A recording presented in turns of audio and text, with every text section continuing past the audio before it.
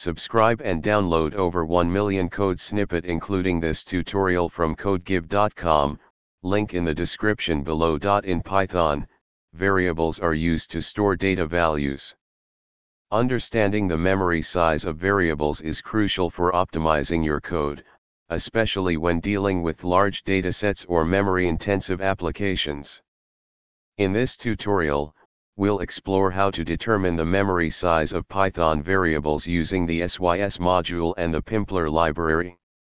The sys module provides access to some variables used or maintained by the Python interpreter, including information about memory usage.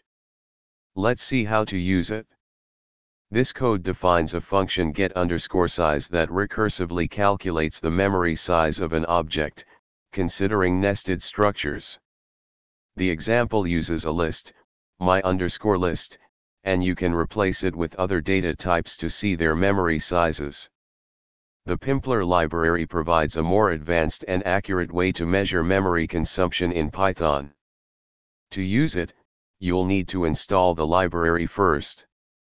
Now, let's see how to use assizeof from pympler.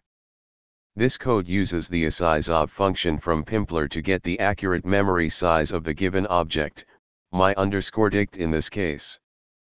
Understanding the memory size of Python variables is essential for writing efficient and optimized code. Whether using the sys module or the pympler library, you now have the tools to measure the memory consumption of your variables.